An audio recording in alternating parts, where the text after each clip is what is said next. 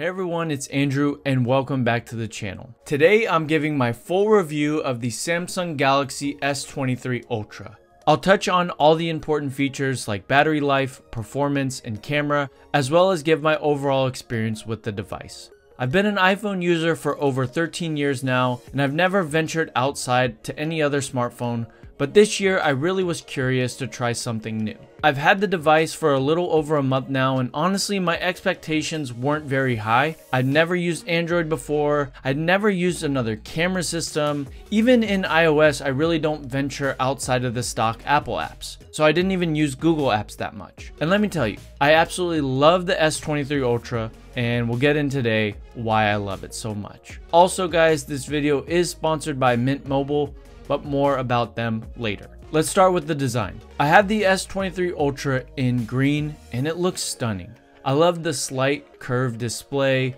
It's actually really comfortable in hand as well. The back of the phone is a nice matte feeling, and a lot of the phone is made with recycled materials, but it's nothing that you can even tell.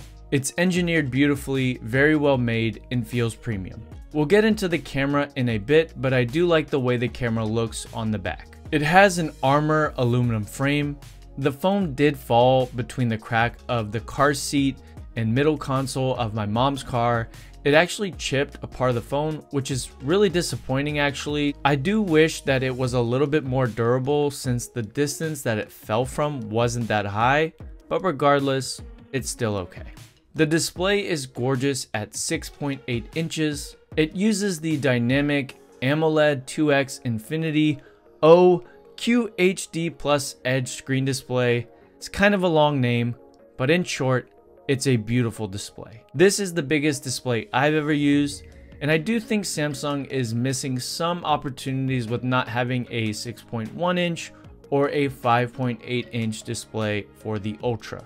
The display has the camera hole punch cut out, which is really nice. I have the 14 Pro and it's a perfect size. It actually looks really tiny compared to the S23 Ultra, which is kind of funny. And speaking of my iPhone 14 Pro, I plan to do an entire video devoted to comparing the 14 Pro to the S23 Ultra, so subscribe if you want to see that. The display is optimized for immersive gaming, which I actually don't game that much. I'd like to get back into it, but I just don't have time for it. But I do like watching videos on YouTube, and it's perfect for that.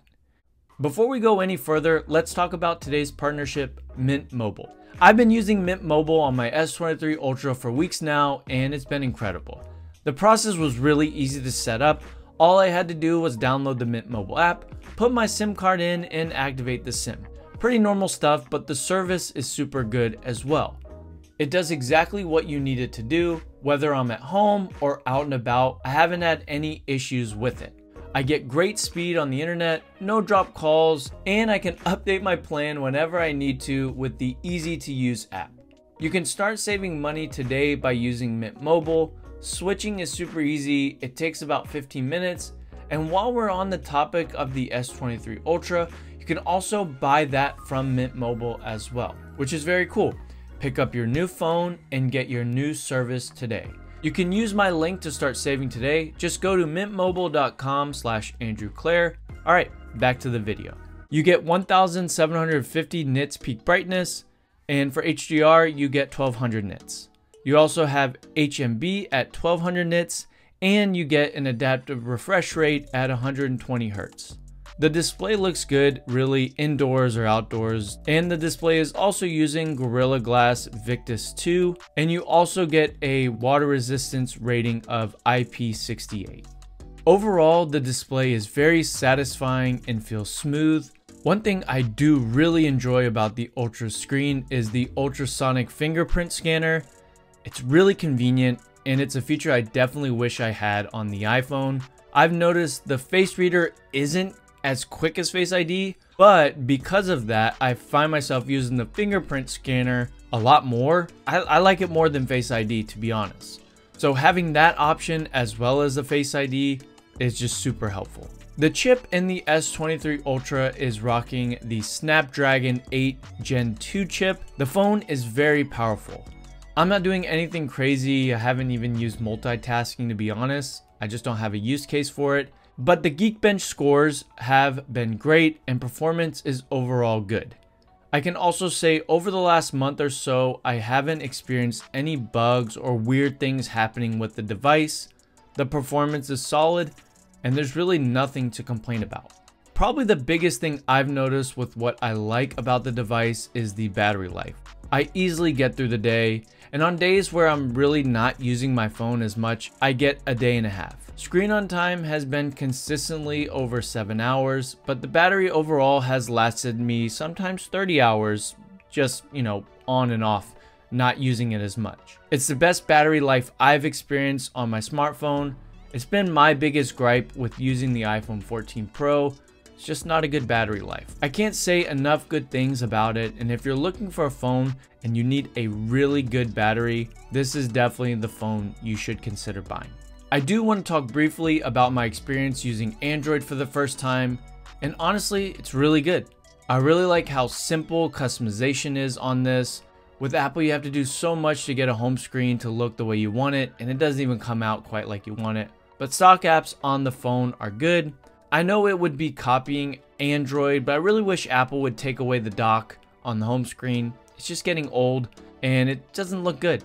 I also love how you can just delete an app and it doesn't move around the other apps. It's really freeing, and I definitely want to play around with customization more, and I can actually really understand people's frustration with Apple's iOS limitations. I get it. I have noticed apps like Twitter and Instagram are a bit better on the iPhone, but not much, and not everybody even uses those apps, so it might not even matter.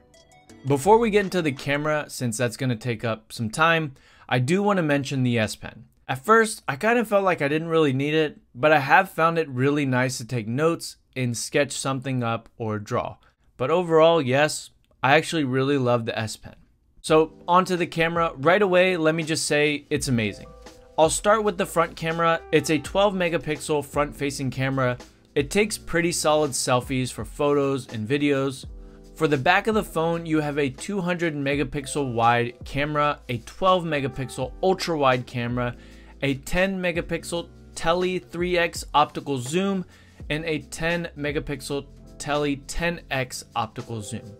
That was a mouthful, but in short, the camera's a beast. But to be honest, I haven't used it much for video, but it's really good. I don't have a device currently to edit 8K videos on, so that's why I'm just using it for photos. But what has really impressed me the most personally is the 10x optical zoom.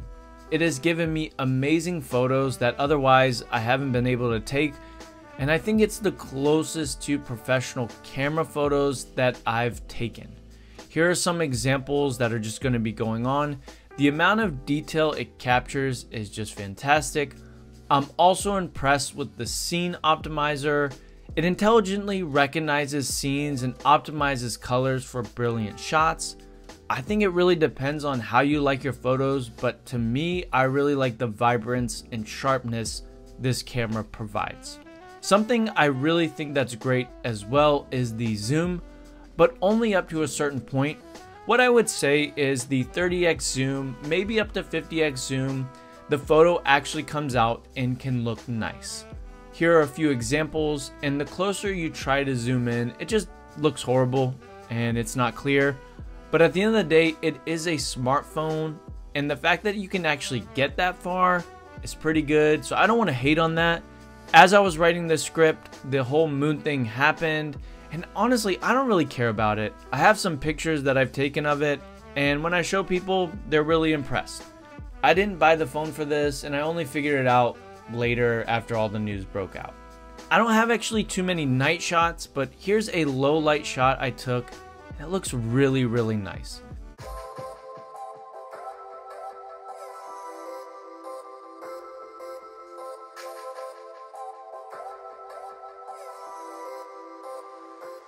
From my own experience with the device, I really don't have anything to complain about.